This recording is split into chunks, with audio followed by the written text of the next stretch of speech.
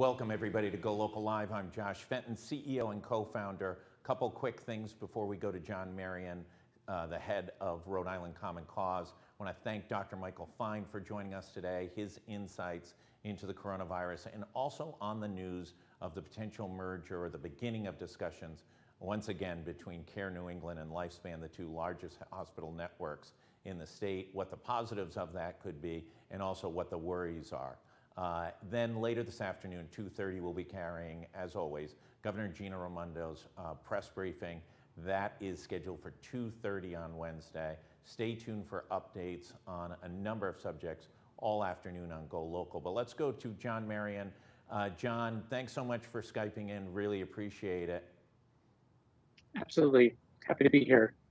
So John, yesterday, kind of a landmark decision over at the Ethics Commission. Can you walk us through this decision relating, which has direct impact onto A, the revolving door statute in the state of Rhode Island, but also potentially who's the next member of the state Supreme Court?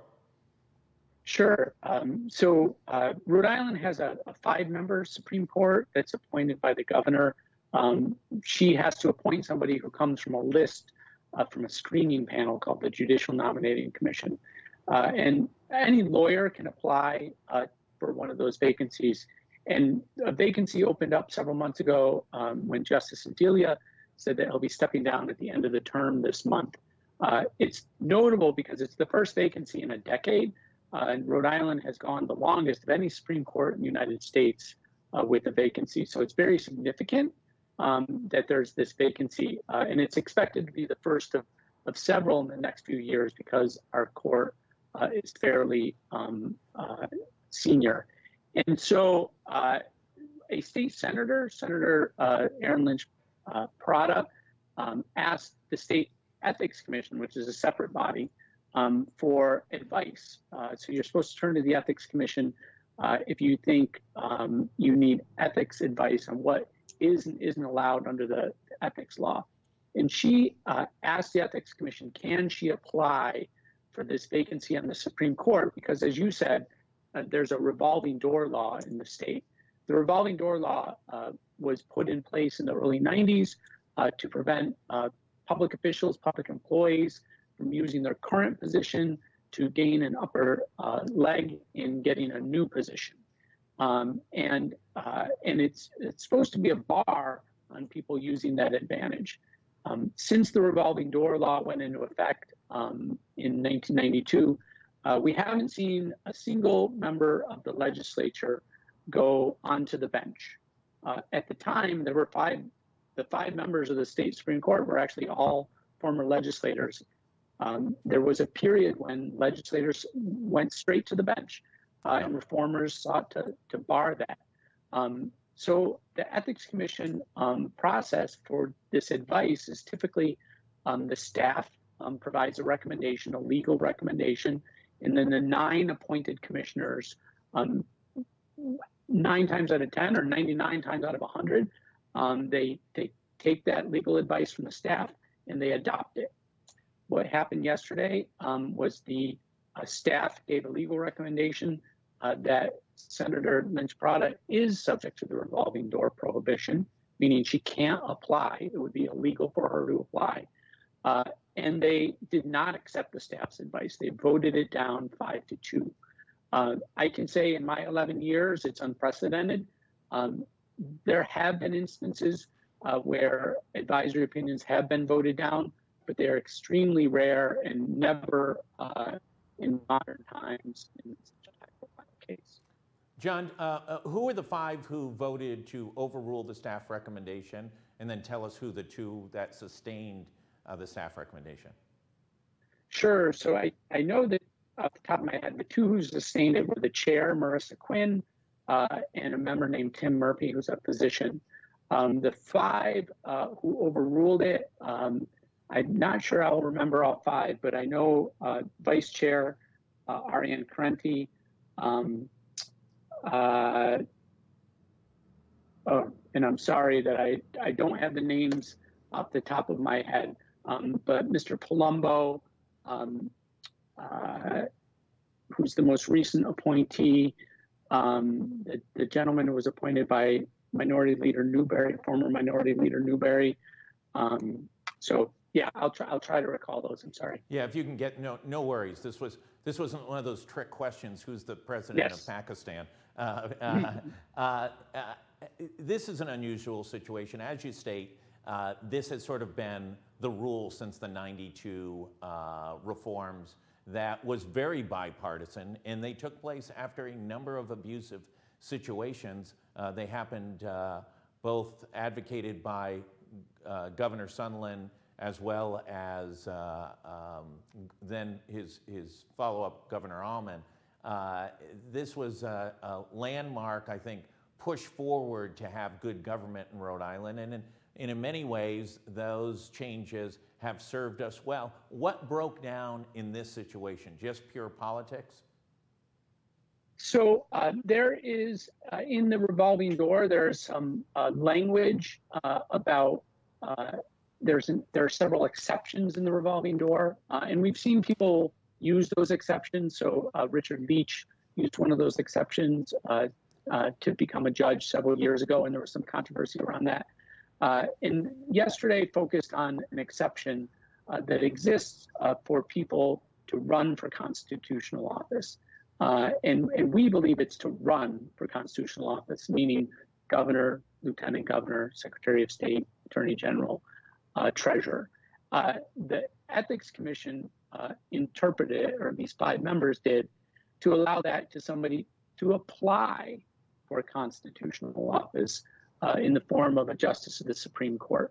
We disagree with that. We don't think the language says that, but they read the language to say that. So it came down to the text and an interpretation of the text, but there were politics at play for sure, because I mean, it was admitted by those representing the senator that they had come aggressively at the commission after they received the draft last week, and somehow they were able to successfully flip enough votes to get the commissioners, or a majority of the commissioners, to reject their own staff's advice. This is a very unusual situation, and it comes in a time in Rhode Island and in the nation in which folks are looking to provide a fair opportunity for folks of color. In Rhode Island's history, we've never had a minority on the state Supreme Court.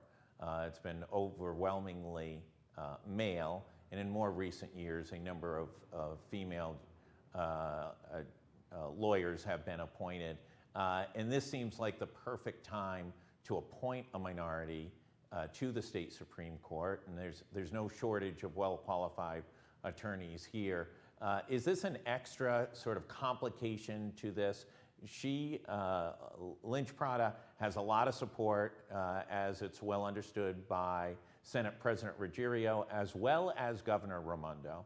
And is this going to be potentially the ultimate insult to the minority community, that an insider legislator gets a special exemption de facto to be able to be a candidate for this, and then scooches on, and there is not an opportunity to functionally desegregate the court? Yeah, so I'll let Jim Vincent speak for the African American community in Rhode Island. I'll let legislators like Joe Almeida and others and Harold Metz, who have spoken up about the need for more diversity on the state's Supreme Court. You're absolutely right. We're in a minority of states that have never had a person of color on our state's highest court. And as I said, it's been 10 years since we've even had a vacancy on that court. So these are very precious appointments. I will say, the purpose, and I can say the purpose because I spoke this morning with the man who was the president of the bar in 1992 when this went through. The purpose was to give a fair shot to all attorneys in the state who want to be on the bench, regardless of race, regardless of their political work and any advantages they might gain through politics. And the tragedy of what seems to be unfolding here is that it's sending a signal to qualified folks who aren't involved in the political process, that maybe you don't have an equal footing when you're pursuing one of these vacancies on the court. And Governor Raimondo, to her credit, has filled a number of vacancies in the inferior courts and superior and other courts with people of color.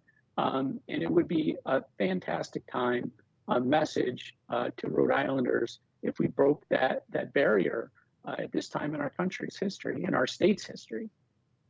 Yeah, I mean, Rhode Island still lags about 27% of the state's population are folks of color. The courts makeup of both the magistrates and the judges is still under 10%, although, as you say, there's been a slight improvement under Governor Raimondo, especially in the last cycle, in which he named a number of Latinos and African Americans to the court. Is there an opportunity for Common Cause and other transparency groups to challenge this decision by the Ethics Commission? So we're looking at that. So this was an advisory opinion, and that's a little different. So if this were a complaint that somebody had violated the code of ethics, we would have a different standing, so to speak. And so we're examining that. We're also examining, policy decisions that can be made. So, the revolving door does have exceptions, as I said, and we have seen some high-profile folks be granted those exceptions. Maybe it's time, once and for all, to close those exceptions. Maybe it's time to look at ex parte communication with independent boards. Independent boards need to be independent and not be subject to outside influence, and there can be rules put in place to try to shut that down. So we're looking at a full range of options. John Marion, Common Cause Rhode Island, thank you so much for taking the time on this news that's been developing over the last 24 hours. I think during a pandemic and civil unrest, there may be some fun and games taking place at a lot of different levels of government, and requires good government groups and transparency groups like yourself to be diligent, especially during this period of time. Thank you so much for joining us. Stay tuned for more on GoLocal. Tune in for the governor at 2:30. Thanks, everybody, and please stay safe.